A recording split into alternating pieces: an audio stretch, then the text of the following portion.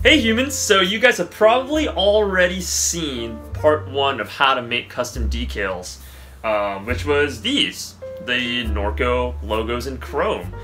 Click up here if you guys haven't checked it out, please do. Sorry about the mess in the house, everything's everywhere right now. They're essentially all the parts that's gonna go on this bike. But I am waiting on a headset, and that's why I can't build it up yet, and that's why it's pretty much chaos in my living room. But figured with the time I've gotten right now for, waiting for that headset to come in, I'm just gonna keep doing stuff with the frame. So, I wrapped the seat stay the chain stay for shoe rub and stuff, and got chain protector and all that stuff done. But now, let's actually do some actual graphics and stuff with more vinyl. So this is custom vinyl with, scissors, knife, whatever you have in your household, minus the vinyl. Or you can actually just get stickers off beer bottles and stuff and do that. That's actually kind of cool. Yeah. So the first thing we're gonna do is make templates for your vinyl and cut it with scissors, just like we did with these logos right here. You'll already know I don't own a ruler because I'm broke as hell, so please click that subscribe button so that there are more subs and I will get more revenue from YouTube, and I'll eventually be able to afford a ruler. But till then, we're just going to use the masking tape. And the cool thing on masking tape, it's already nice and straight, and it doesn't really stretch, so it will maintain its form, and that's what we used for the vinyl to help maintain its form and not stretch as well. So let's do this. So what I'm gonna do is I'm gonna take this masking tape right here, and I am going to just use the edge and line that up with where I want my tape to go. Try your best, once again, just like those decals, to not fold it. Make sure everything is nice and flat when they go down so that it will sit nice and flat on your decal. On the vinyl. Let's get another strip and, do the same thing and line it up on the other side, and, make sure everything is nice and straight and flush, I guess. I think that's pretty good. Now, if you really wanted to do this and be hella pro, you wouldn't just eyeball this. But I'm not hella pro, and I think this is gonna look pretty sick, so. Now, this is probably a lot easier if your tubes actually have lines on them. So once you've done that, make sure everything's nice and flush so that when you transfer it over to the vinyl, it's gonna, sit nice and flush. Alrighty, now, just like the logos, we're gonna mark where we're gonna cut.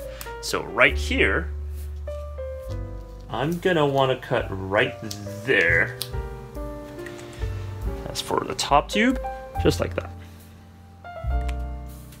Simple.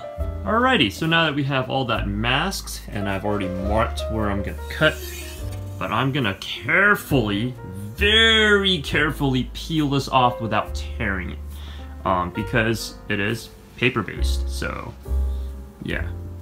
And then I'm just gonna put it on that. Careful when you're doing this, do not fold it, do not tear it, especially where there are bends and relief cuts. So be very, very careful. Oh, here's a tricky one. Boom. Now we put it on the vinyl.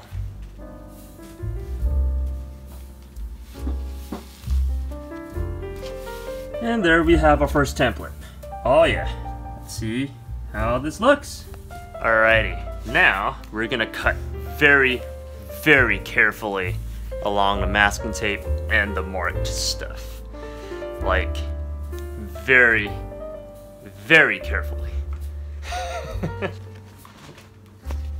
So, cut, and let's see if it works. I'm gonna alcohol it a little bit. Wipe it off, make sure it's nice and clean. Let it dry. This is water and a little bit of dish soap. because this decal is actually wider and bigger than the small ones, yeah, a little dish soap's gonna help it like squeeze nice and flat, and you can like push out all the water a lot easier, so you don't get any wrinkles and stuff. So yeah, I didn't use dish soap for this stuff, but this one I'm definitely going to just a little bit, even though it might take a little longer to stick and dry.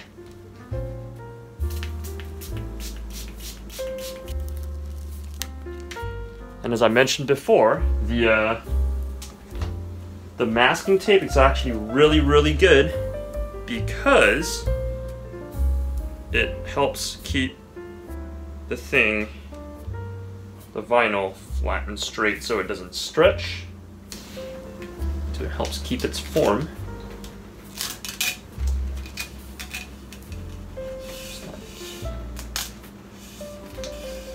So yeah, line it all up,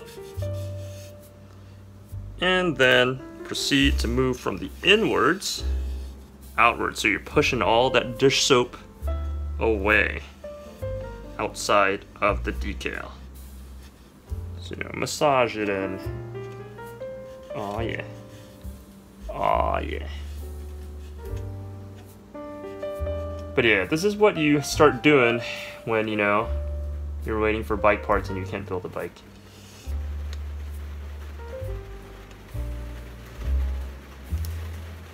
Get it all in there. Nice and flush.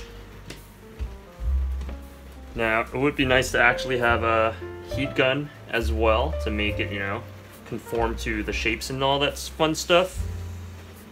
But once again, you are watching the Mr. Percussive channel, and we are broke and we do stuff on the cheap. So, no heat gun, no hair dryer either. Alright.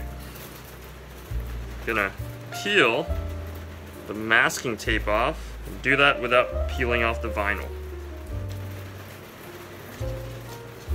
Oh, that is sick. A little more water and dish soap on top. Help massage out all the bubbles you see. Damn, that is blingy, eh? That is very bling, guys. You see how bling that is?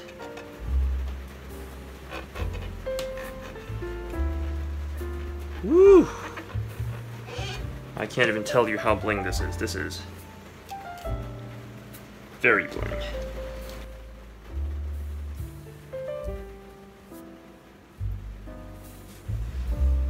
Guys, this is my frame wrap.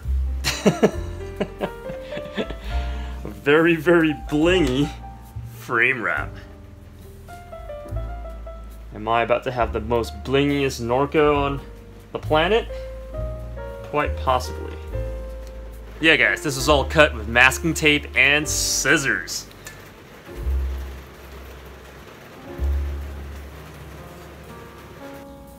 Oh, will you look at that.